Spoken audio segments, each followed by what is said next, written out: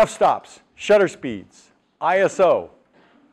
The most difficult thing about this in teaching it is when you teach one side of it, you got to teach the other side of it at the exact same time. F-stops is what I'd like to start with. This lets in twice as much light as that does. Or another way of saying it, this lets in half as much light as that. So our math is no tougher than divided by 2. Anybody have a clue of where these numbers come from? It's as easy as this. Here's your camera, right here. Here's your lens.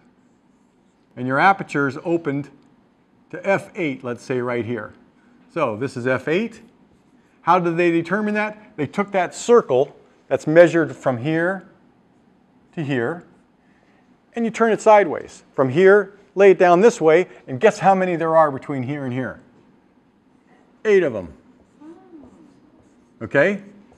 I'm not sure if that's 8, but that's how it works. What you're going to find out is in the studio next door, by knowing these numbers, you'll know where to put your lights.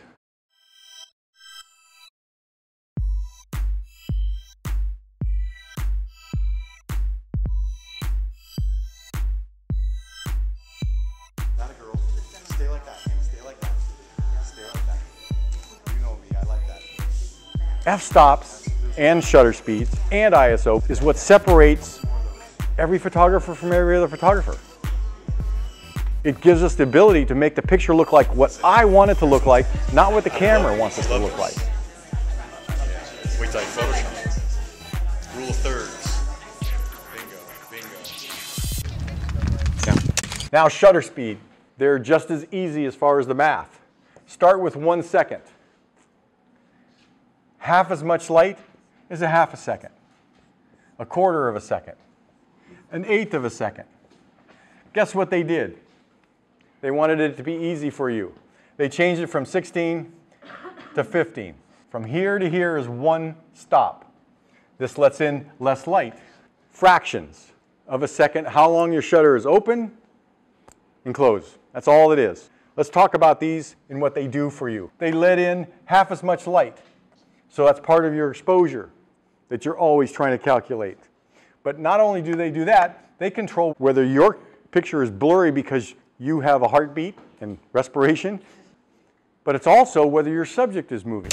I think we missed her. Let's pretend I want to shoot a shot of a guy jumping across the building, and I want him to look like he actually stopped. I don't want any motion. I just want to catch him. She's going by quick. I missed her again. Yeah. Let me do it. So, how do you do this? There's no shortcut here, folks. This is called experience. This is called going out and finding out. Just so that people know here, it's a total disaster right now. She moves too fast. It's not a question of her moving too fast. It's a question we can't use the fastest shutter speed. Thank God that there's something called Photoshop. You want to know what I want? My solution is? Go the original way you guys were planning on it. Okay, now bring it closer, a lot closer. We get blocks out here and we set her up and make it look like she's jumping. That's pretty damn cool right there. This isn't going to work, right? Yeah, let's take all this out. Take this out.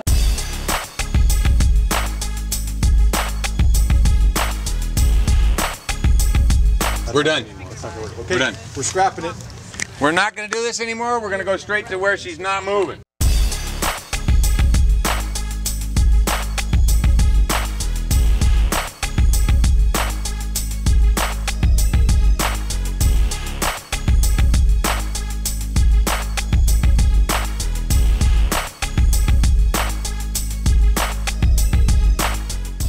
Remember I told you I have to talk about several things at the same time before this makes sense? I'm doing that right now.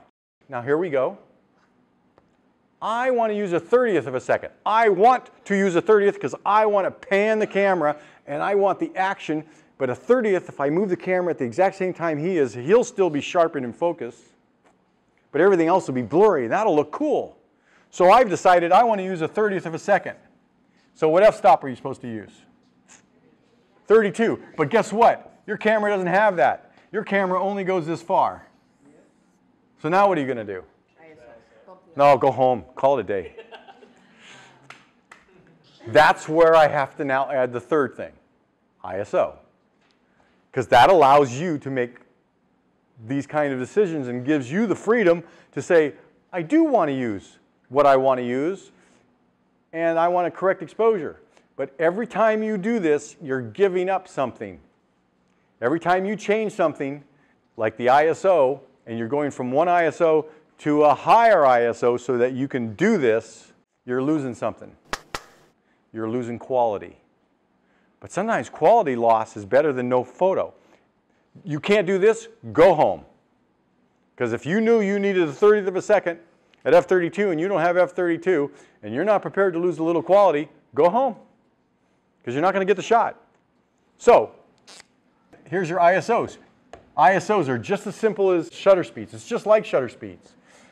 They usually start at 100. And then they just keep doing this. They just keep doubling. Okay, I could keep going. Usually, though, those are the ones that you're going to get on your cameras. By the way, the new manufacturers, know what they're doing? If they stop making new ideas in photography, in cameras, they're going to quit selling cameras. So they're going to keep giving you higher, faster, quicker, lighter, sharper.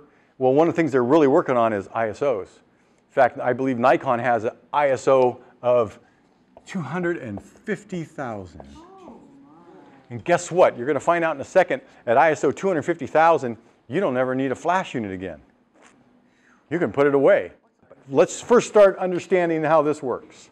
When you want the best picture you can possibly get quality-wise, pick the lowest ISO number you can. My ISO is always 100 unless I have to change it. Okay? That depends on lighting conditions. This is one stop between here and here. As you go this direction, your sensitivity on your sensor becomes more sensitive to light. As it gets more sensitive to light, it allows you to use faster shutter speeds or smaller apertures. But the thing you're losing is quality. So if you're prepared to lose a little quality, then you got no problem. And I say get the shot. If this is the first time you're hearing this, you're going, what? You will not be a really good photographer until you own this. Because this is where creativity lies. This is where the difference between you taking a picture and you deciding what picture you're going to take. If you don't have this, then you're going to be out there and you're going to have your camera on P, and it was nice meeting you.